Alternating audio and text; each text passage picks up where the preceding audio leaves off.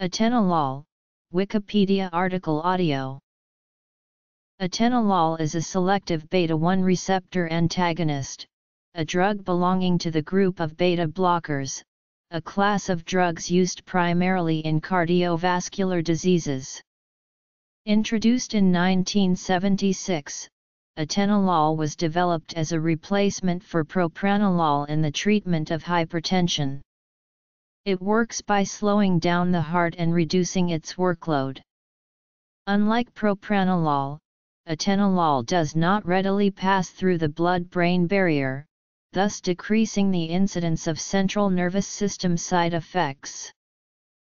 Atenolol is one of the most widely used beta blockers in the United Kingdom and was once the first-line treatment for hypertension.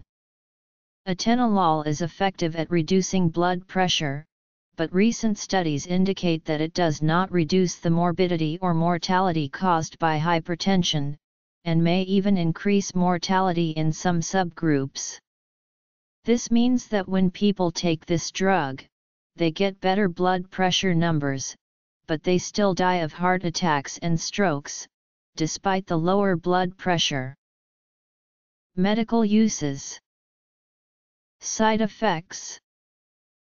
In addition, the role for beta blockers in general in hypertension was downgraded in June 2006 in the United Kingdom, and later in the United States, as they are less appropriate than newer blood pressure medications including calcium channel blockers, thiazide diuretics, angiotensin-converting enzyme inhibitors, and angiotensin receptor blockers, particularly in the elderly. Atenolol is used for a number of conditions including hypertension, angina, long QT syndrome, acute myocardial infarction, supraventricular tachycardia, ventricular tachycardia, and the symptoms of alcohol withdrawal. Off-label uses of atenolol, as with other cardioselective beta blockers, include symptomatic treatment of psychological issues such as anxiety. Beta blockers are effective for some in treating the somatic effects of anxiety. In these instances, dosing is used as needed instead of regular daily dosing.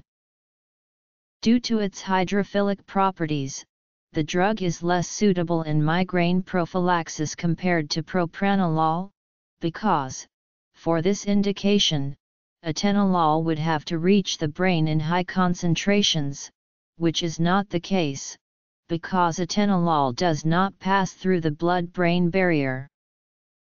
Atenolol was the main beta blocker identified as carrying a higher risk of provoking type 2 diabetes, leading to its downgrading in the United Kingdom in June 2006 to fourth-line agent in the management of hypertension. Overdose.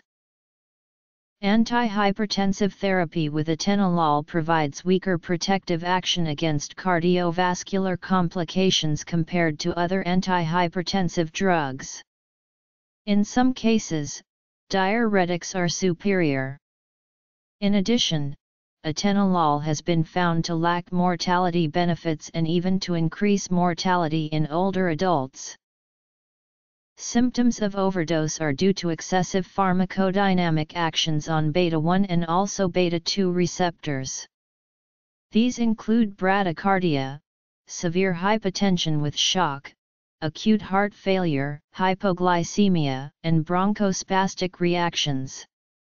Treatment is largely symptomatic. Hospitalization and intensive monitoring is indicated.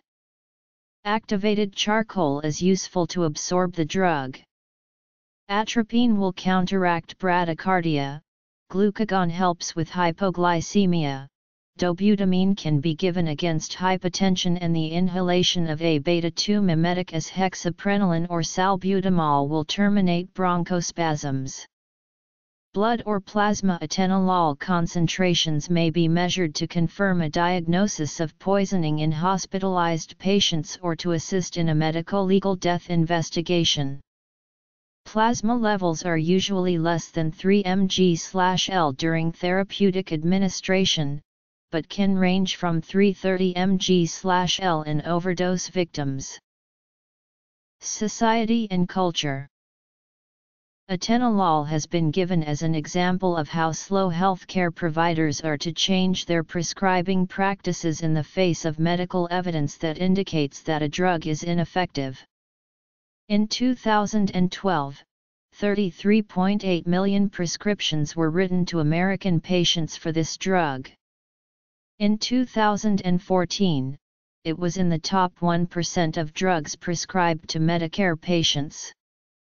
Although the number of prescriptions has been declining steadily since the evidence against its efficacy was published, it has been estimated that it would take 20 years for doctors to stop prescribing it for hypertension.